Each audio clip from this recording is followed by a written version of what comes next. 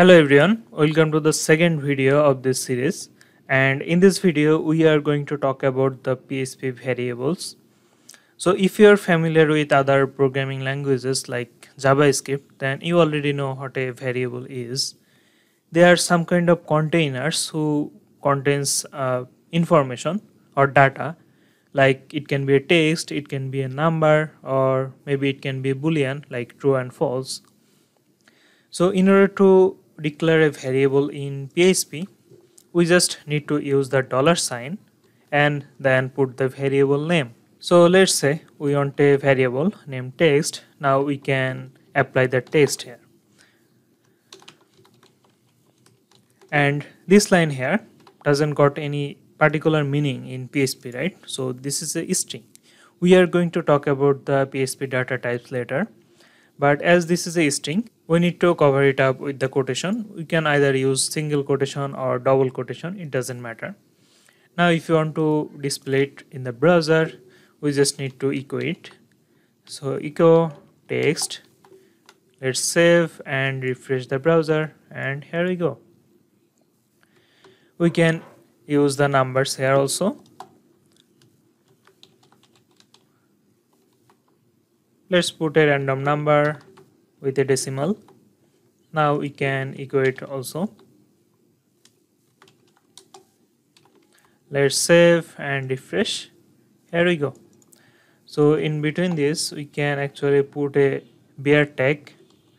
So let's use an HTML bear tag here, but it is a totally PHP script, so we need to actually echo it without. We cannot directly using the HTML code inside a PHP. Now it will put on a different line. You can also do it in this way. So we can close this PHP tag in here and start this PHP again, and inside it we can use the HTML tag. But I think the previous way was much easier. So we can put different type of datas in the variables. Now there are some rules about naming the variables. So it will always start with a $sign, and then we need to put a name for that variable. Also, a variable name should always start with a text, or we can also use the underscore. Let's say for this number we can start it with an underscore. It is totally valid. But it cannot start with a number. You can just name it something like that, and as you can see the color has changed. So this is kind of a error and it will not work.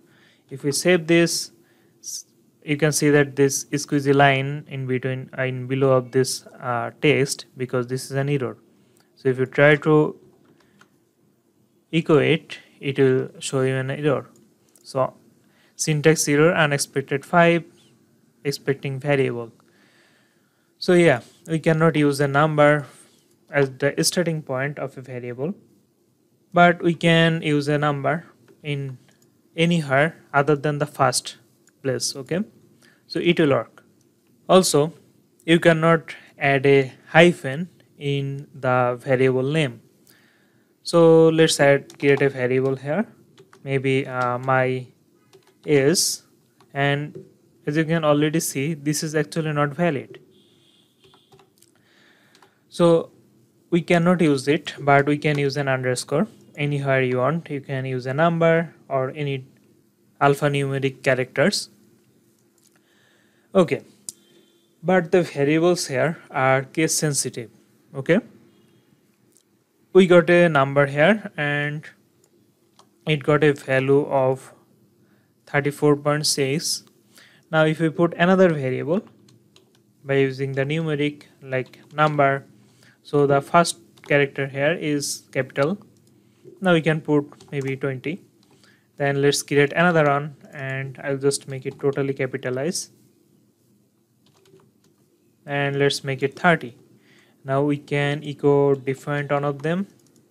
So this one is the number and this one is the totally capital one.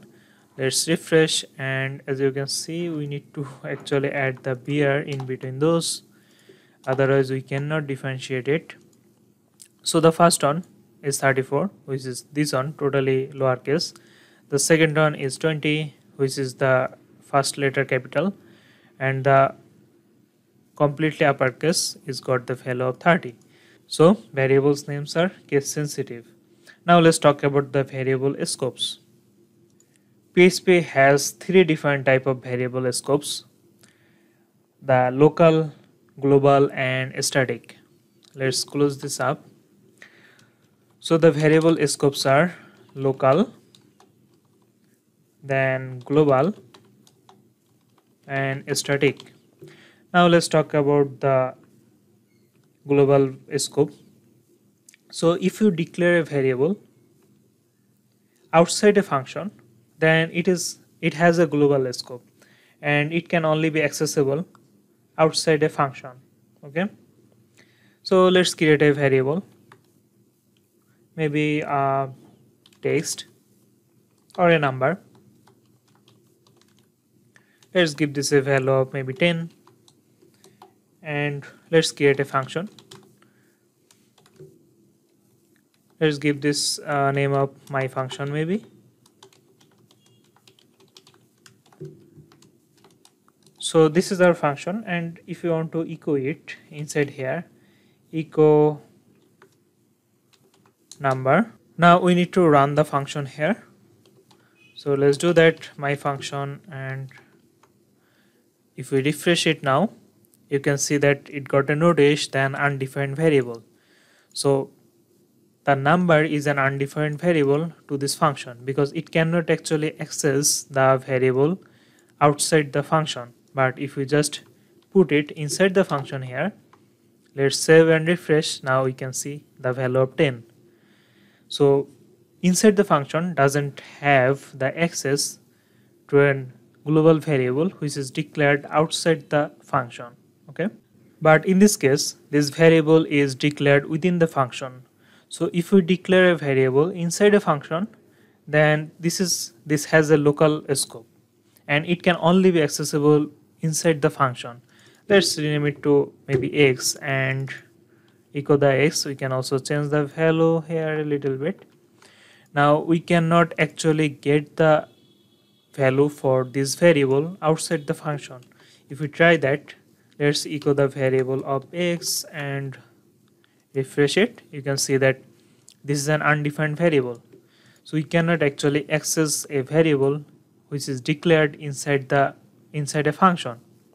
So it is only accessible within the function, not outside the function. But we can actually make this local variable a global variable by using a method. So we can use the global and then declare the variable here and align the value with that variable. Now if we save this and refresh, we can see the value of that.